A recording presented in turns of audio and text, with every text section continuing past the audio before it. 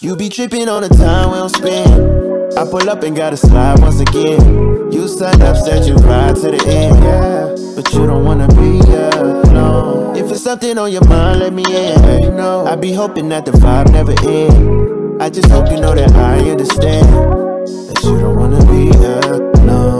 I've been on a late night, making sure your plate right. You be paranoid hearing sirens again.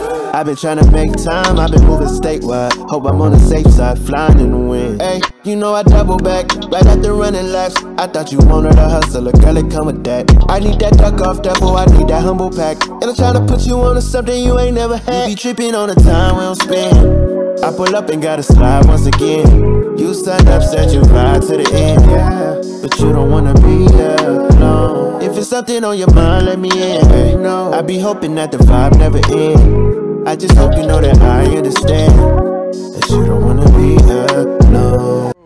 Okay, alright. Hi guys, welcome. My name is Nicholas Johnson. Welcome to my documentary. During this documentary, I'm going to be taking you guys on a trip through my experience and my friend's experience through quarantine and through COVID as teenagers. And during this documentary, you guys will see some short interviews, some funny moments with my friends. We're going to be go-karting, playing basketball, working out, and hope you guys enjoy. Hey, hey, what I gotta run game for? I'm so tired of f***ing with these lame hoes. You the one I wanna put that ring on. Where should I look? The camera or me, it's up to you. Okay. How you doing? I can't be serious. I'm good. How are you? I'm doing all right. My name is Jovanna Walker. I'm 17, and my favorite animal is a narwhal. Why narwhal? They're so cute. Like. My name is Nate Dixon. I'm 17, and my favorite animal is probably a wolf. Hi, I'm Alyssa Lao. I'm 17 years old, and my favorite animal is probably dogs. My name is Tanisha Dunac. I'm 17, and my favorite animal is a wolf. My name is Robert Skinner. Was that too much information? No. Robert Skinner. I'm 20 years old, and my favorite animal, bats. Yeah, those are my favorite animals. Any reason in particular? Or just... Any reason in particular? I just think they look cool, to be honest. They're interesting creatures. They can hang upside down. That's how they sleep. You fan of Batman? I'm not. It affected me a lot, but in a positive way. My mom was a frontline worker, so she wasn't home often, but I got to spend a lot of time with my siblings, with my twin brother and older sister, so we stayed home. We got a lot of time to like talk to each other and like catch up and like figure each other out.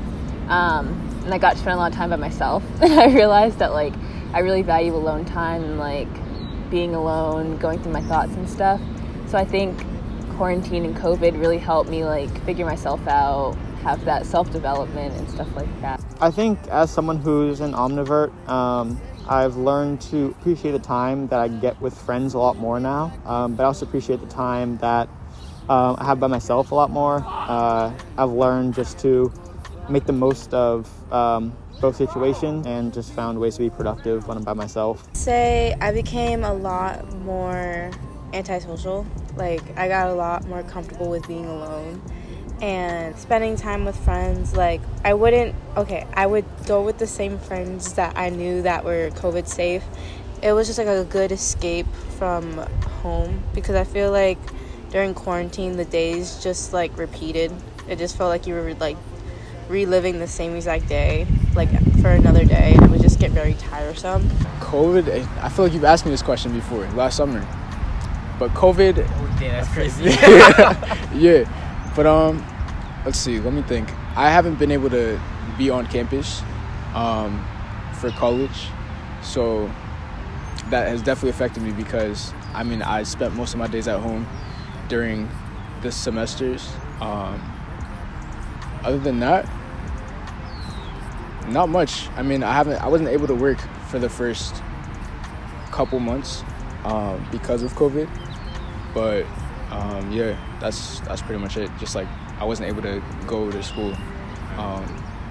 I think it's affected me pretty greatly. So in the beginning of the pandemic, my mom actually lost her job.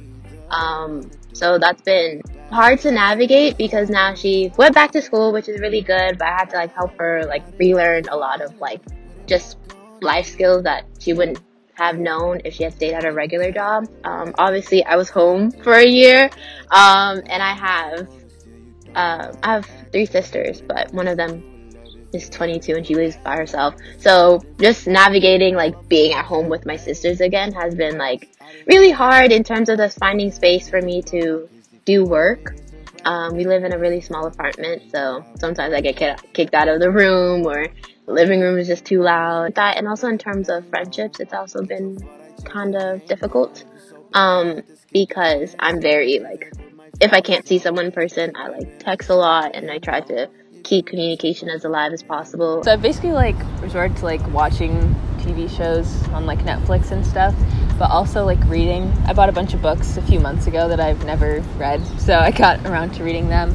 I got really into audiobooks and podcasts and stuff like that, so that really takes up my time. I do drawing and poetry and stuff, and I hang out with my friends occasionally. Socially distanced, of course. I definitely picked up a couple new hobbies and just found different stuff I'm interested in that I can do from home. And I've done a lot more with computer programming, which is something I want to go to college for. I'm doing a lot of video editing, and I'm doing sneaker reselling, all of which just are stuff that I can do from home, do from my computer, stuff that I actually find like really fun and interesting. Definitely just try new things, like just get out there and find something that like you think you're gonna like. Even if you don't think you're gonna like it, just give it a try. Like there's a bunch of time now that that you're probably inside, so try to pick up a new hobby, try something new, like do some research on a new topic that you're interested in, and you may surprise yourself what you can like find that's interesting. Look for a job. Like, I have 2 jobs right now. Like, I'm not working them right now because I'm at school. But I have 2 jobs, and I was working them during the quarantine, and it was honestly great. Because, like, if you have nothing to do and, like, you just have free time, you can make money during that free time. And, like, you can just spend it on yourself or just save it up for something. Like, I'm saving up for my car, so this summer, yay. Anything else you want to add? Take care of yourselves. Mental health is always more important than your schoolwork. I haven't picked up any hobbies, but I've definitely... Well, actually, no. There was this one phase where I was really interested in dreams. I was just interested in the fact that people can become aware that they're like in their dreams. So I kind of wanted to try that and see what I could do. Unfortunately, I was never able to achieve that, but it was a fun experience. I had a dream journal and everything. I would try and like remember my dreams when I woke up, stuff like that. But aside from that, I built off of my photography hobby, my clothing brand hobby, and that's been pretty much it so far. I've been listening to a lot of music. I've actually started listening to a different kind of music. What is it called? Alternative. Yeah. I got hip to that. That's kind of cool. I listen to that sometimes. But yeah, that's pretty much what I've been picking up. I would say I got back to the things I loved to do as a kid. So I read constantly. If you see me on my phone, I'm like reading books. I also like, once it got warmer, like taking walks has also been really nice. So like I started to appreciate like New York for its scenery a lot more. So like I just social distance and I go myself to the Edge or to this, like, it's a converted railroad, but it's now like a walkthrough all throughout like New York, and you just like take a walk and then you go from like 14th all the way down to like the pier or something like that. Because I felt like the outside world was so easily accessible, I never took advantage of it. And so now that it's not so readily available, it's starting to become more so. I just made sure to accurately always, find something to do outside. And I think there are a lot of apps. So I always would like to say that it's okay to do nothing, but I like to do nothing with friends.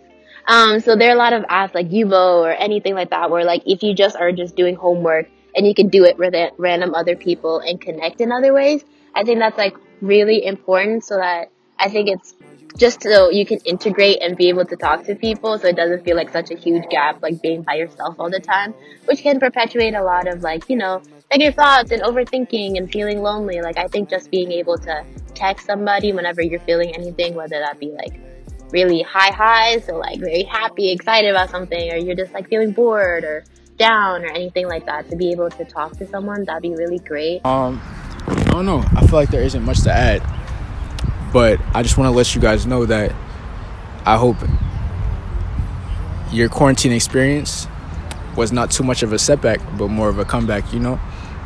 Give you a lot of time to learn about yourself, learn about, you know, how you react to certain things.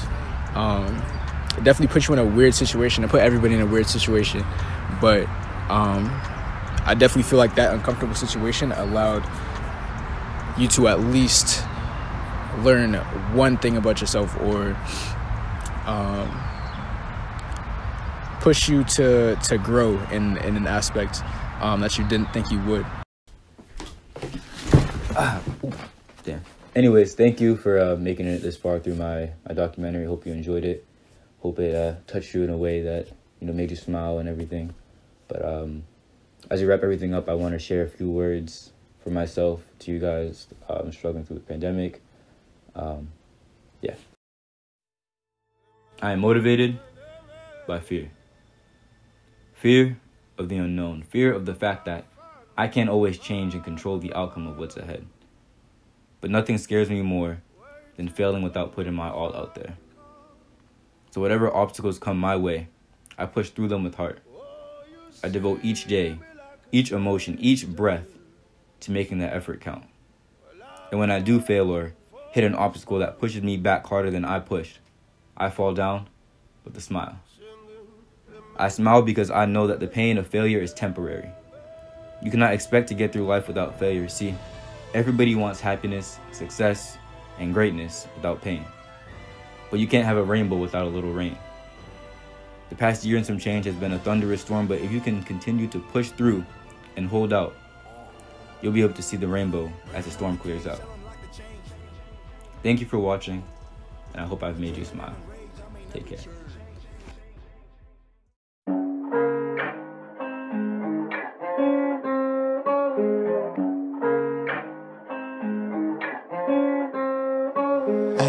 You ain't even gotta say it. It's understood, don't need to be complicated. Ay, you know we good, no reason to be explaining. Just give me loyalty, cause love is overrated. Yeah, yeah, yeah. I know you love when we shaded. Dot, they hate it when we isolated. Ay, you know we good, no reason to be explaining. Just want your loyalty, the love is overrated. Are you down to bleed the streets with me?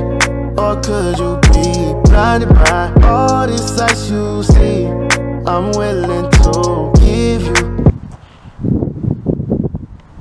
all this love I got, but no relationships involved. I just need your loyalty, that's all. Don't need love.